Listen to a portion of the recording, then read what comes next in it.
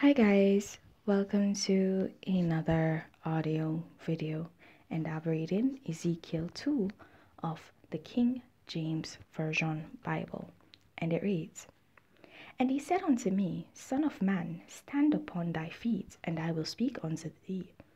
And the Spirit entered into me when he spake unto me, and set me upon my feet, and that I heard him that spake unto me. And he said unto me, Son of man, I send thee to the children of Israel, to a rebellious nation that hath rebelled against me. They and their fathers have transgressed against me even unto this very day. For they are impudent children and stiff-hearted. I do send thee unto them, and thou shalt say unto them, Thus saith the Lord God. And they, whether they will hear or whether they will forbear, for they are a rebellious host, yet shall know that there hath been a prophet among them. And thou, son of man, be not afraid of them, neither be afraid of their words. Though briars and thorns be with thee, and thou dost dwell among scorpions, be not afraid of their words, nor be dismayed at their looks, though they be a rebellious host. And thou shalt speak my word unto them, whether they will hear, or whether they will forbear, for they are most rebellious. But thou, son of man, hear what I say unto thee. Be not thou rebellious like that rebellious host. Open thy mouth, and eat that I give thee. And when I looked, behold, an hand was sent unto me, and lo, a roll of a book was therein. And he spread it before me, and it was written within and without. And there was written therein lamentations and mourning and woe."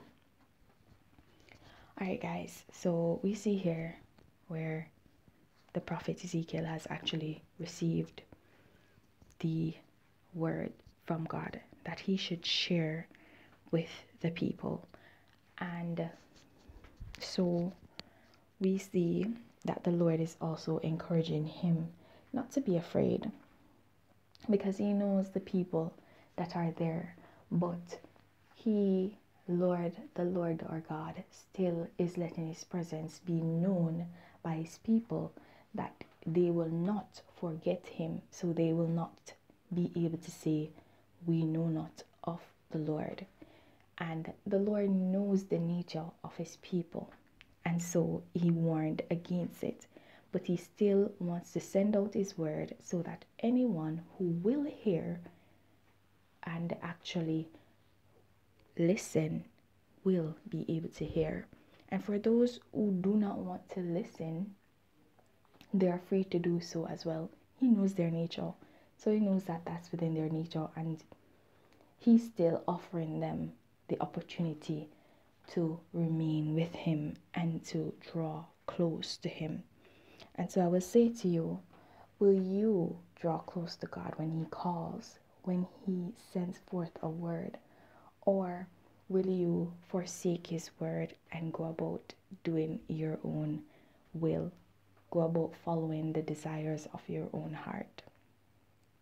Right? And we see where it says that he rolled out the book, and the lamentations were in it. So that is telling me that the Lord actually allowed Ezekiel to see all that the people are actually saying, all that the people are basically somewhat rebelling about, right? And so guys, I'm just gonna leave that right there, okay? Because there was a lot of lamentation that would actually take place even after this, okay? It was the woes of the people that would actually happen, okay? So he knows their pain, so he's just letting them know, I know your pain, okay? I know your pain, but listen, okay? So guys, I'm gonna leave that right there. Please remember to continue to walk in your salvation, and if you've not yet gained it, then seek it. There's no better time to begin than the present. Have yourselves a blessed day. Bye.